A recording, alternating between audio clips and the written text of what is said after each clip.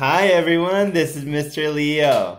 As you can see, I got a haircut. Bzzz. But it's good because the weather is getting hotter. So, less hair, I feel less hot. Okay, so today is Tuesday Math Day.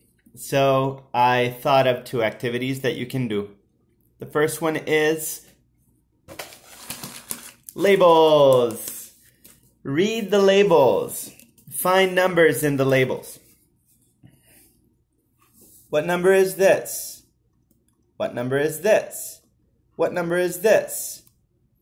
What number do these two make together?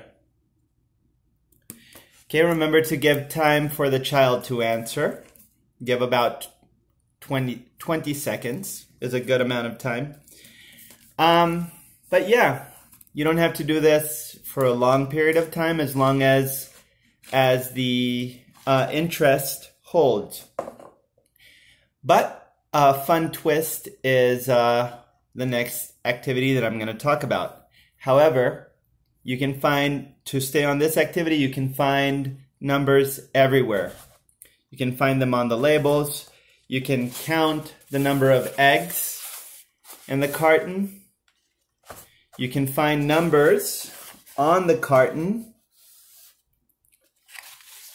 You can also start looking at shapes. What shape is this? This is a cylinder. Have them find circles, squares, triangles, stars, hearts, diamonds, rectangles.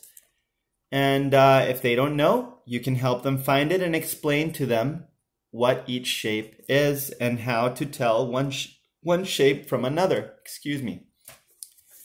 Okay, you also have a lot of numbers on receipts. So at this age, 3 to 4 years old, you can start teaching up to around 20.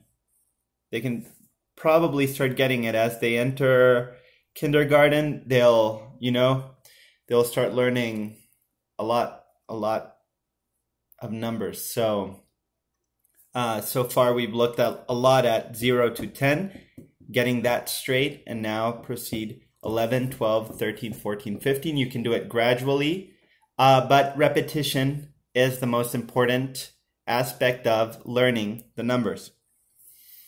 Okay, finally, the last activity, which derives off this one, has to do with playing a mix of bingo and search or treasure hunt, So you have numbers, write down a list of numbers, cut them out, and then show the number to the child, and tell the child, find 3, and they have to either find the number 3 or they have to count things and find 3 of something.